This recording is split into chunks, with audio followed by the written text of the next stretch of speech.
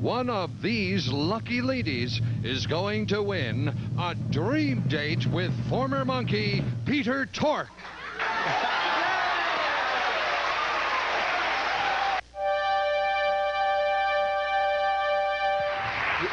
You must be very excited about tonight. I'm thrilled about tonight. I don't even want to give it away. I'm so thrilled. All right, well, let me... as you know, tonight, ladies and gentlemen, someone in our studio audience will win a date with former Monkee Peter Tork. Now, here's how this works. Sure, go ahead and applaud if you like.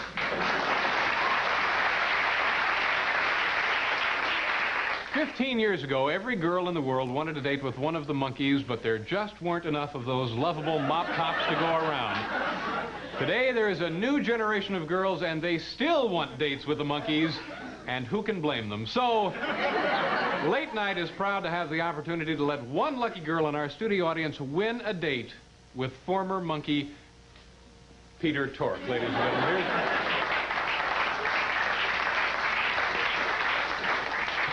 Now, bear with me, girls. I just have to explain the rules first. It's something the legal department is making me do. Before the show, we pre-selected 5 finalists for the Win-A-Date contest.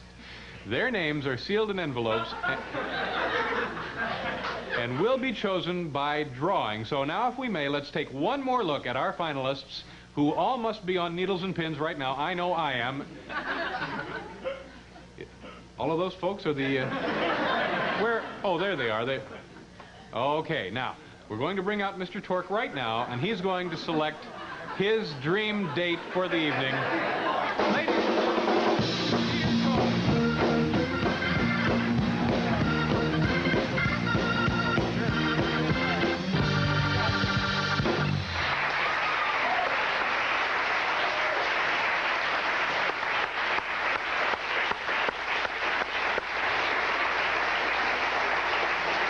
Very excited about all of this. I'm excited too, David. All right, now, may we have the drum, please? The lovely Marie O'Donnell, ladies and gentlemen.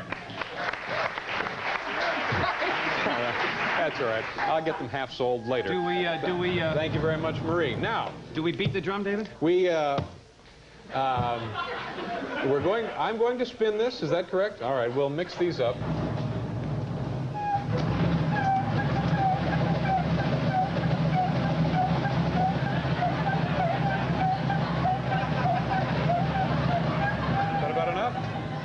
Oh, let's go a little more, shall we? Just a little more. Okay, Peter. Why don't we fix your time, David?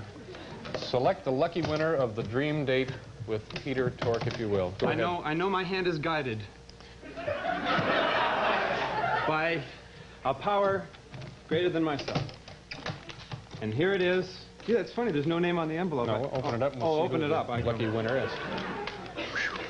Very exciting here on the David Letterman show. You want me to read that for you? You want it, please? Yes, all right. Get ready, ladies. Esther Pollock.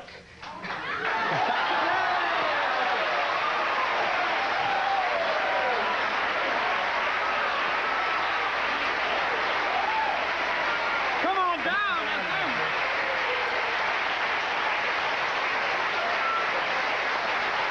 Over here.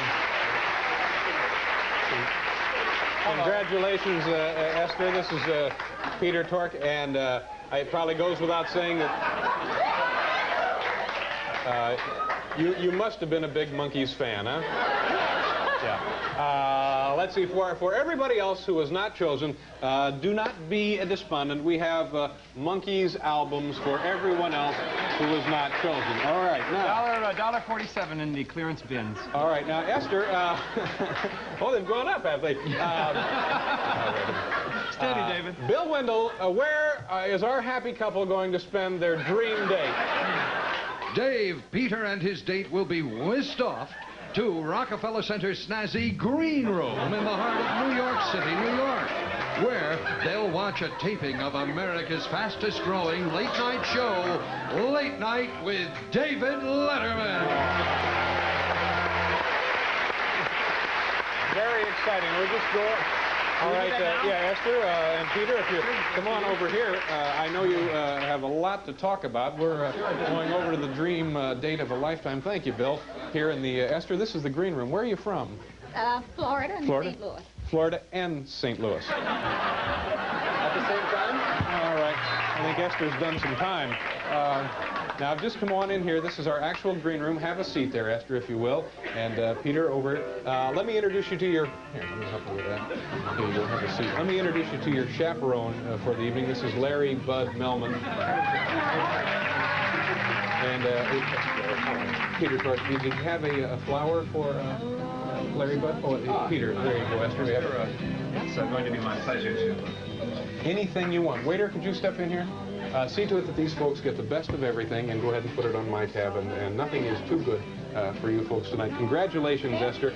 We'll be checking back with you during the course of the evening. Peter, nice to see you. We'll be talking with you a little bit later. Fried chicken is good enough? Whatever you want. No limit, huh? Have a nice time. And there will be photos and a souvenir album after all of this is over. My heart is thumping a mile a minute. We're going to pause now, but we'll be right back with Joe Piscopo. Very nice, Esther. Very nice, Peter. See you.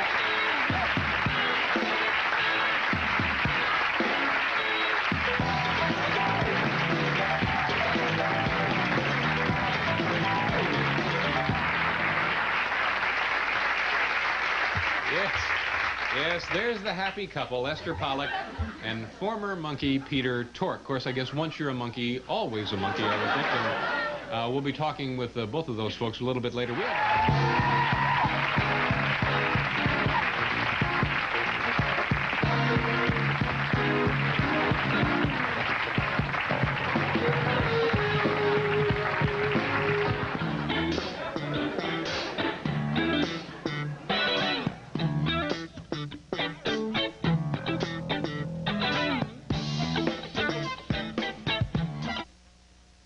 Well, there they are right now.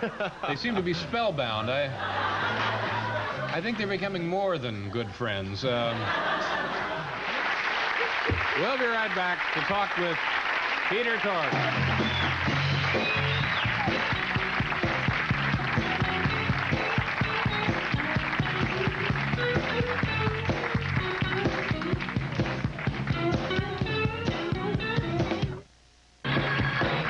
Thank you very much, Paul Schaefer. Welcome back to the show. Now, tomorrow night, we want to mention this one more time, our Christmas program. Tomorrow night, we're going to get it done early and out of the way with, so you can really enjoy the holidays when they roll around, whenever they roll around. But tomorrow night, right here on this network, our Christmas show. Now, my next guest, whom you've actually already met this evening, was a member of a musical group that has sold over 36 million records. Their television series was also a huge success all over the world, many countries around the world. It is still seen in most of them, though the band broke up in 1969. Hard to believe, truly a phenomenon. Welcome again, Peter Tork.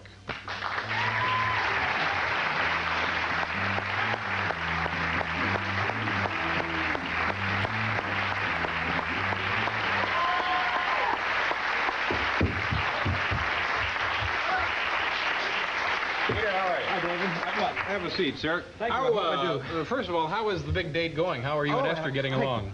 Famously, it couldn't be better. I'm just so glad that I told you it was going to be some extra, something was going to guide my hand, and it's true. It's been one of the, been a high point in my day. What kind of things are you doing back there? Well, we've been graciously served. Well, there's Esther now. She's watching you talk right now. Hi, Esther. How are you? Hope it's all right. You can see that we were having pizza and chicken. There's no fare too good for us. I'm really glad that the... At the height of the success of your television program... I'm sorry, I didn't mean to cut you off. That's quite all right. Please, I didn't have anything to say. Did you ever... did you ever have a win-a-date contest for real that one of those fan magazines would sponsor? Yeah, but I lost. You didn't get to go out with I didn't get to win the girl, no. For people who, it's hard to believe people watching don't know about the television show, The Monkees and the group and so forth. How did that begin? How did the group come together? How did the show start? Well, the thing about the group, it's interesting. That's sort of, when you say The Monkees, you think of a couple of things. One was a TV show. One was for actors who played characters with their own names. Like right there, it says Peter Tork. That was the name of the character I played. Right. He was really stupid. But it's all right. I'm real intelligent, folks.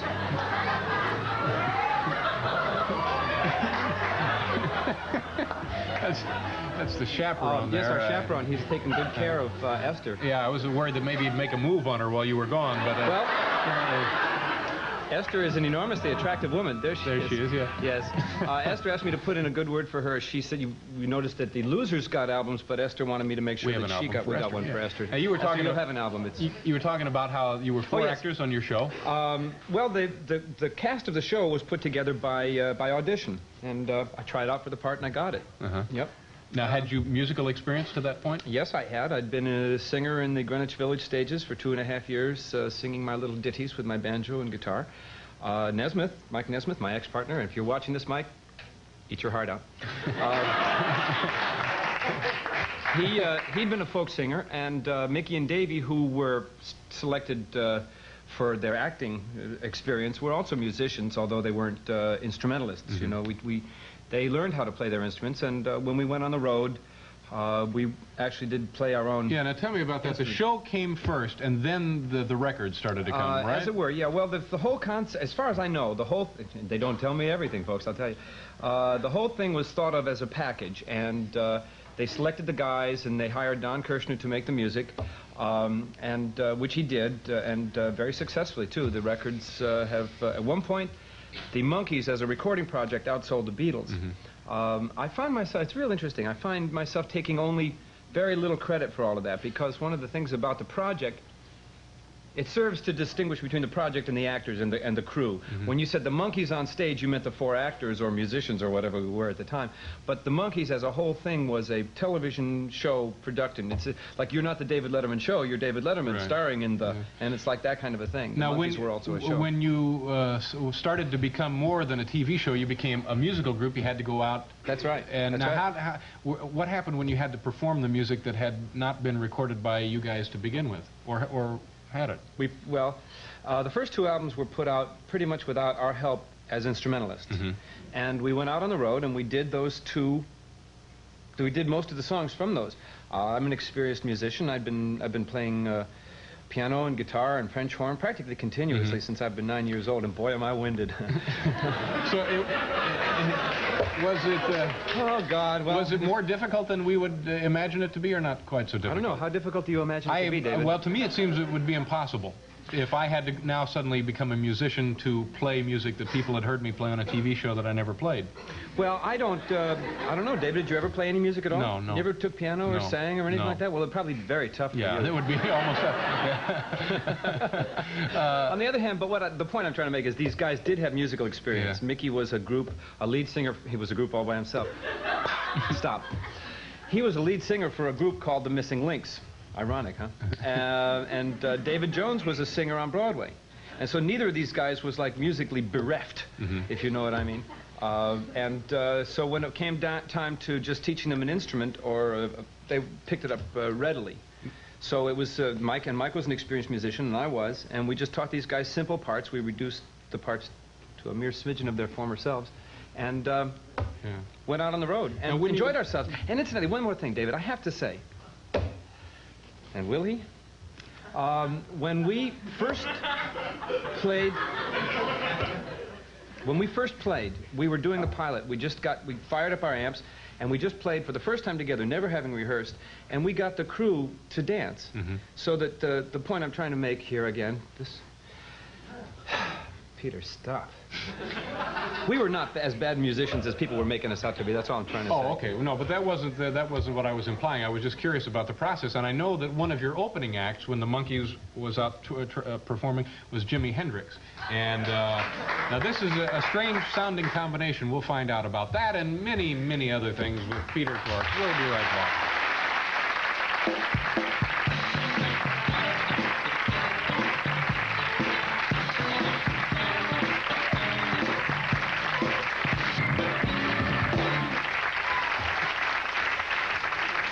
Welcome back to the show. Peter Tork is with us, and when the band was touring... the band to which I used to belong, the group... the Monkees. Jimi Hendrix was an opening act, Jimi Hendrix was an opening act. Poor Jimmy. Boy, did he ever not know what he was bargaining for. Jimi Hendrix, one of the great musicians of all time, a blazing pioneer of the guitar, a man...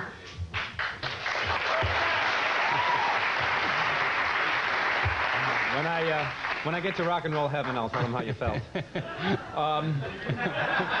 Here's, if I ever get to rock and roll heaven. Now, so here's a man, a blaze-trining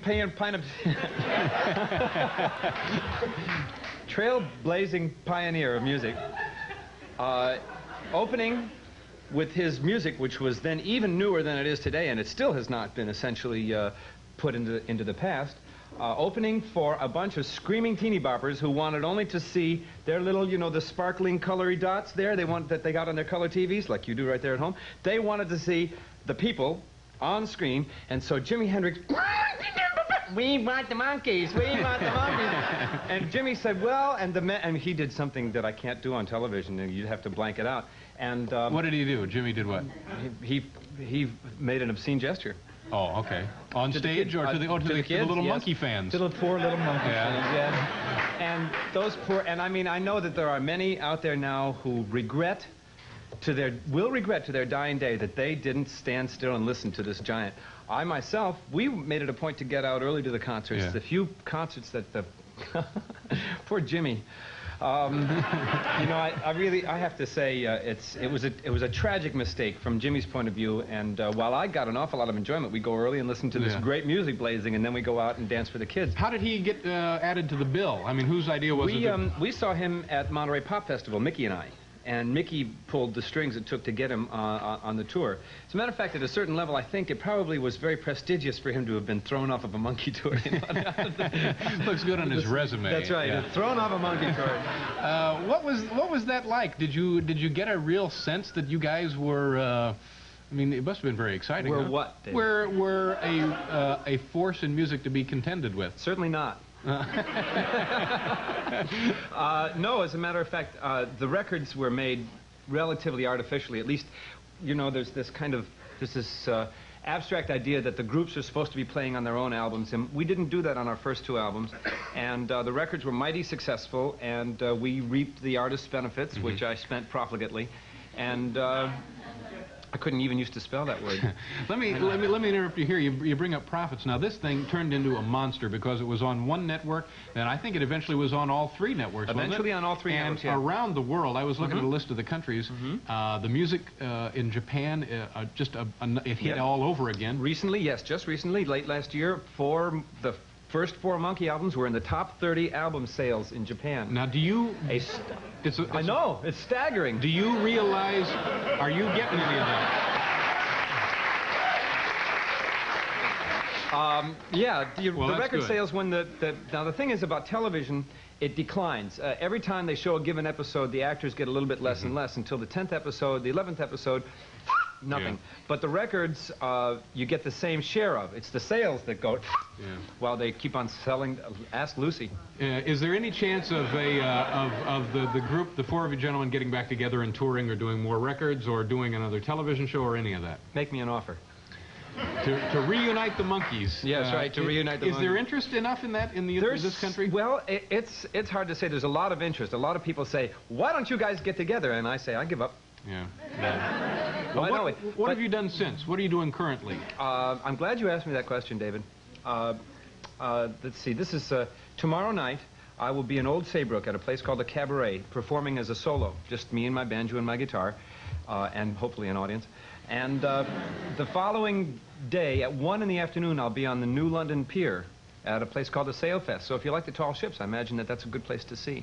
And I'll be doing those kinds of things. And in August, I'll be taking my band, a rock band of some kind, to Cape Cod for 2 shows in early August, and we'll be going to Bunratty's in Boston.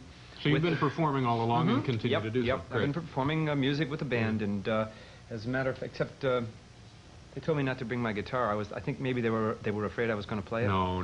I think what we're going to do now is bring out your dream date to Esther Pollock.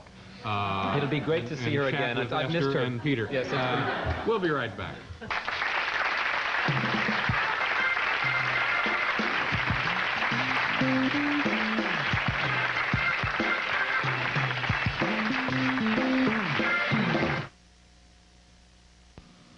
Earlier, and I have some questions, Esther, that our staff has asked me to ask you. How was your dream date with Peter?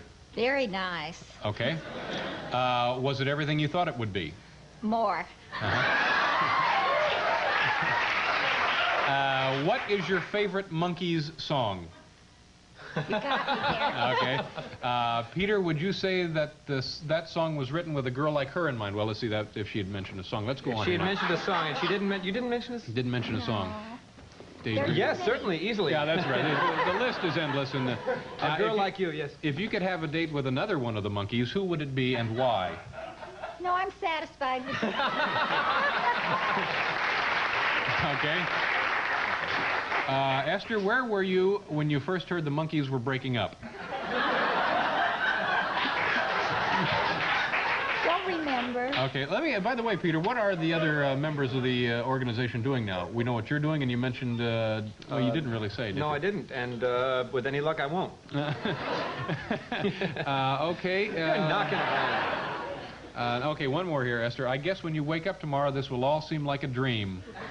Oh, I see. So to make those memories last forever, we have, first of all, the Monkees' greatest hits. There you have a copy of that. And right here we have your scrapbook of the evening. Oh. Your dream date with Peter Tork. Hey, David, where's mine? Oh, we have my wonderful dream date things book. for you.